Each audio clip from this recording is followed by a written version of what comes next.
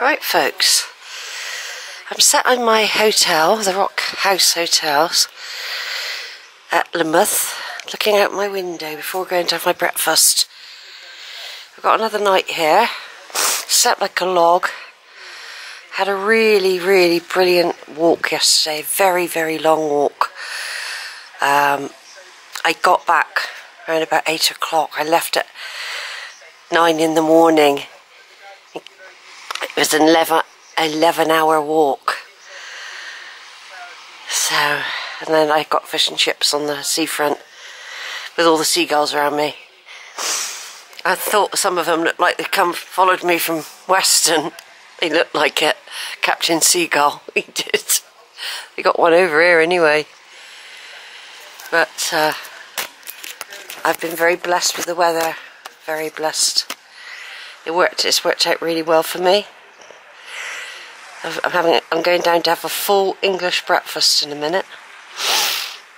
The whole works.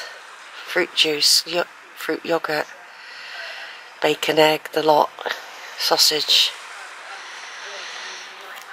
And then I'm going out. I'm doing bits and pieces today. I'm going to go up on the special train that, like a lift train that takes you up to the top of the hill. At some point today I'm doing that. I've got to go to the bank, get some money out. I'm going to go up the Coombe where most of the disaster happened in 1952. You have to pay to go up that Coombe. It's £10. But I'm going up there a bit, and then I'm just going to see. I mean, I've done a big walk. I ached quite a bit when I first went to bed and when I first got up, but it seems to be easing now with a bit of deep heat cream rubbed in. That's the seafront, the promenade out there. I walked along there yesterday to pick up the trail to climb right up on that hill. I was right up there. Went right up there, right round it, to the other side, on the coastal path.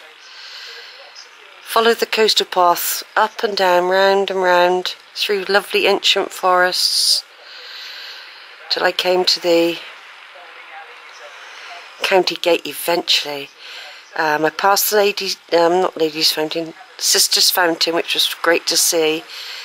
It's like a pilgrimage spot with a great big cross where Joseph of Arimathea was supposed to have stopped for water.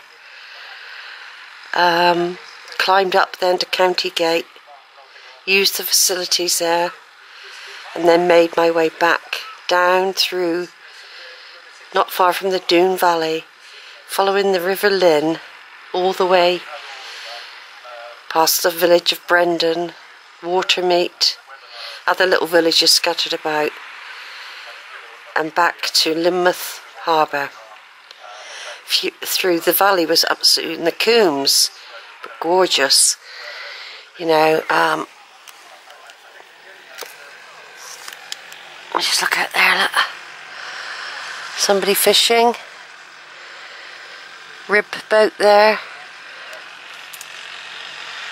It's the harbour. We've got great views here. Great views over there, the house on the hotel on the hill. So it really is beautiful. And today, like I said, I'm doing bits and pieces today. Gonna go and have my breakfast in a minute. And that's it, my lovely hotel room. There's my rucksack ready. Being used as a day pack.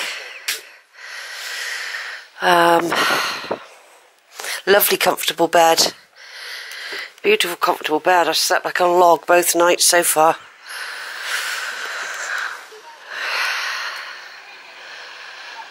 Yeah, I have. Yeah, I climbed that. Yeah, I went right round the edge of it. Great experience, great, and I've got it all on video. There's not going to be many times when I'll be doing something like that, I don't think. I say that, I might come back and do it again. I might do it in a different way. I might do it in reverse, but the reverse route I think would be worse. Going up the Coombe Valley way I think would be harder. It's a lot of uphill. At least it was nearly all downhill for me on the way back. The strenuous bit was going up. It's harder going that way, I think. Although there are two massive hills for anyone walking the other way. So this is Sheila. I think it's the 22nd of July 2020, about 8:30 in the morning. And I'm going down to have my breakfast. And I'll be taking a lot more photos and videos today.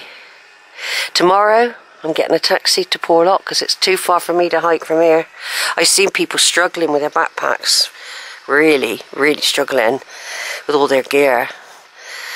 No, I'm getting a taxi to Porlock and then I've got a massive hike up Helston Coombe. And I'm going to have a lot more stuff to carry. That's going to be my great big burden tomorrow, getting up there. Then I'm going to gently follow the rugged route to Minehead. I'm looking forward to it. Over and out.